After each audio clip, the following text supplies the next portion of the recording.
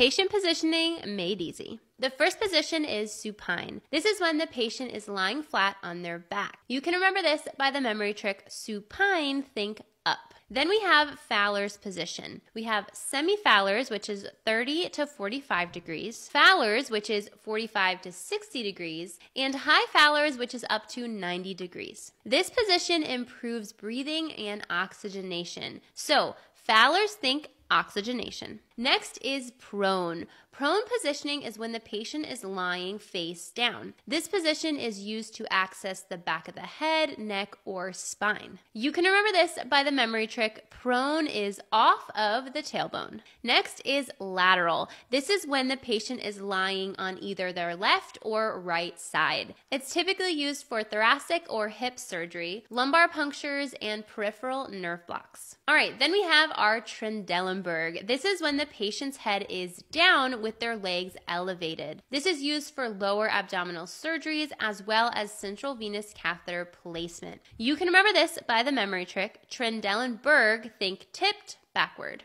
And last we have reverse TRENDelenburg. This is when the patient's head is up with their legs down, the reverse of TRENDelenburg. This is used for head and neck procedures as well as some gynecological procedures. That's all for patient positioning. Happy studying, future nurses.